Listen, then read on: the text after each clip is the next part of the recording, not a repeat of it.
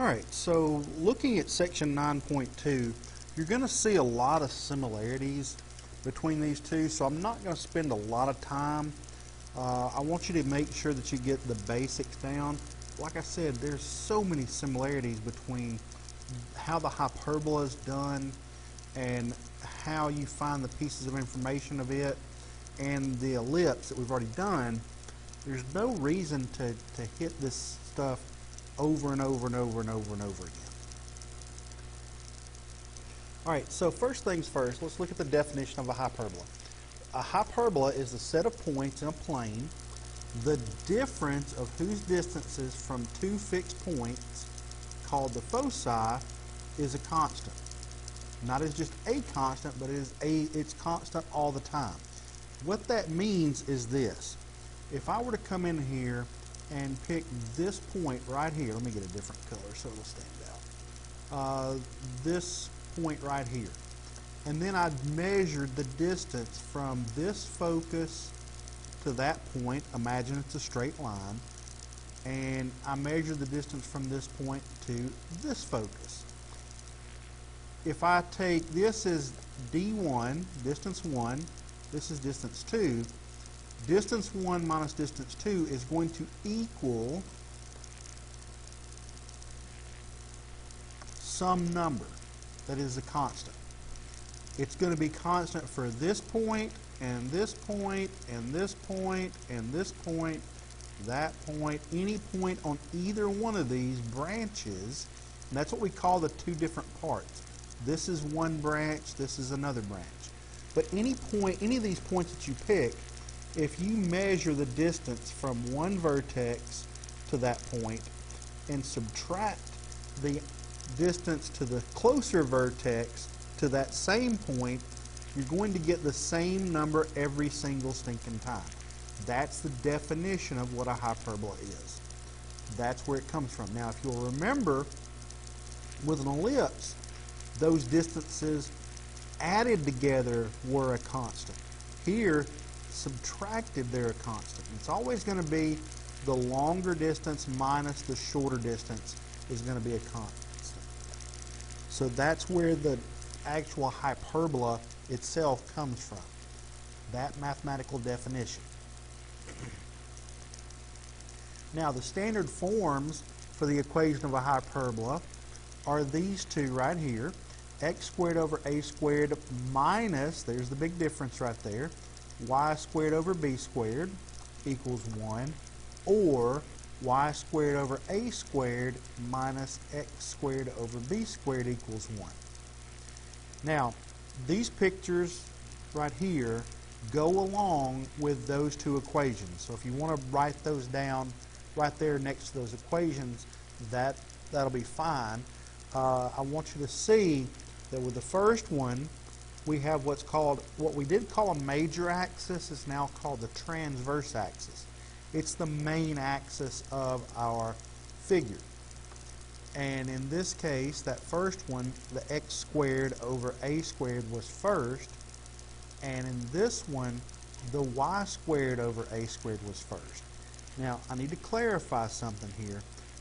In the previous section we talked about with the ellipse, a squared was always the larger of the two numbers.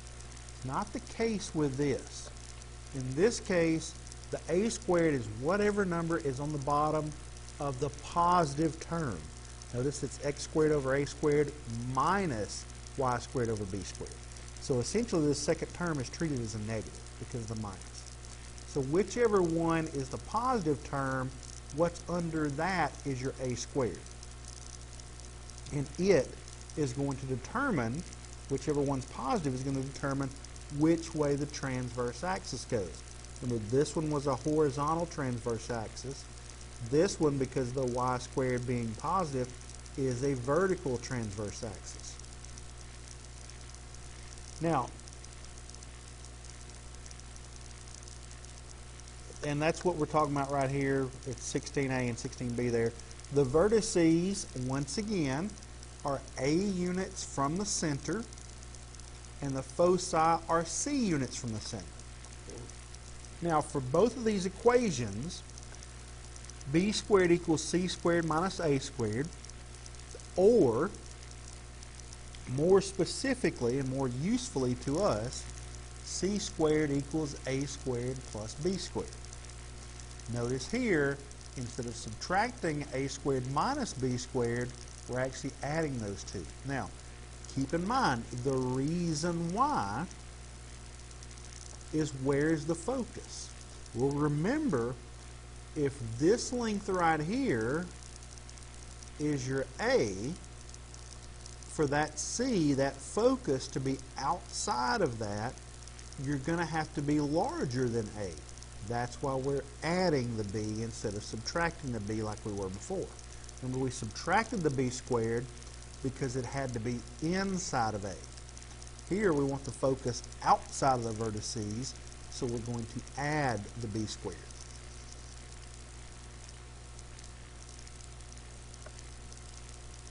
Alright, so easy way to remember this, when the x squared term is preceded by a plus sign or no sign out here in front, the transverse axis is horizontal. When the y squared term is preceded by a plus sign, otherwise being the first term without a minus in front of it, then the transverse axis is going to be vertical. Alright, so let's do an example. Find the vertices and locate the foci for each of the following hyperbolas with a given equation. So once again, nothing added or subtracted to the x squared or the y squared, so it's going to be centered at the origin. So the center is 0, 0. And A, let me change this here. Let me write center, so it doesn't get confused with the C we're going to find later. So A squared equals 16, B squared equals 9, and then we said C squared is equal to A squared plus B squared, and 16 plus 9 gives us 25, so C is going to equal 5. So now, to find the vertices, is this a horizontal or a vertical transverse axis? Well, with the x squared being the positive term, it's going to be a side-to-side or a horizontal transverse axis. So we're going to add the A to the x term here. So our vertices are going to end up being at 4, 0 and at negative 4, 0. Now, with our foci, we're going to go the same direction, x directions from the center, but we're going to go c units. So the foci are going to be at 5, 0 and negative 5, 0.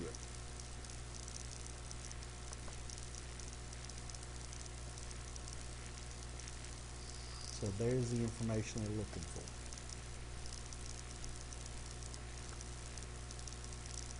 Alright, now what I want you to do is I want you to try this part B here. See what you can come up with on it. And I'm going to show you the answer for you to check your work, but I want you to pause the video, give it a try, and I'll show you the answers in 1, 2. Alright, so here's the work. The center turned out to be 0, 0 again. Vertex 0, 3, 0, negative 3, plus or minus A from the center. Now, we want to change the y value because the y is the positive term here. So that means we have a vertical transverse axis, or the y is changing. So we're going to add and subtract from y. With this one over here, because of the x squared being first, that one we were adding and subtracting from x. So because the x squared here was first, we have plus or minus the x term, and over here with the y squared term being first, we add and subtract the y. And then of course we found the c, and it's plus or minus 5, so we get the foci are 0, 5, and 0, negative 5. Alright, so example 2 says find the standard form of the equation of a hyperbola with foci at 0, -3, and 0, 3, and vertices at 0, -2, and 0, 2. So remember,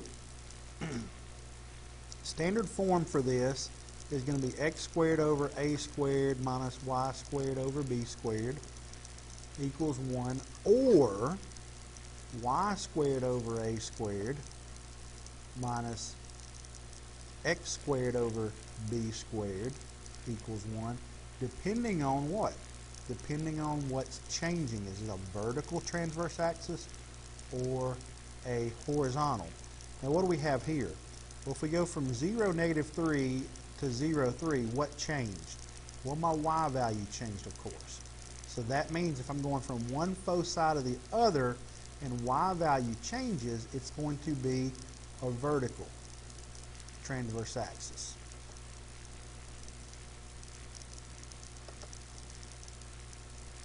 So this is the one I'm using right here. I'm going to use this one, and now I need to find out what A is, what B is, and what C is. And I know the center is going to be at 0, 0, because right here we can see -3 and 3, that's 6 units apart. Divide 6 by 2, and if I subtract 3 from the larger number, I'm going to get 0, 0, and if I add 3 to the smaller point, I'm going to get 0, 0. So the center is at 0, 0. Now, that's not something they've asked for. They just want the standard form of the equation. That's something I need to find, though. Because now, what do I know? I know that my center is at 0, 0. How far do I go to get to 0, 3? I go 3 units. If I go 3 units to get to the focus, that means that C equals 3. Now, how far do I go from the center to get to the vertices? Well, if I go from 0, 0 to 0, 2, I've gone 2 units. That means that A is 2, because I go A units to get from the center to one of the vertices in both directions. So if I know that C is 3 and A is 2, then I can find out what B is using that equation we've already learned. C squared equals A squared plus B squared. So C squared is going to be 9. A squared is going to be 4. And I'm looking for B squared. So I'll just do my algebra and solve for this. And move that 4 to the other side. And we end up with 5 is equal to B squared. Well, that means that B is equal to the square root of 5. So I'm going to use this equation right here, and I'm going to plug those values in that I need. So I've got y squared over my A that I found squared minus x squared over my B squared that I found. Well, if B is the square root of 5 and I square it, I'm going to get 5.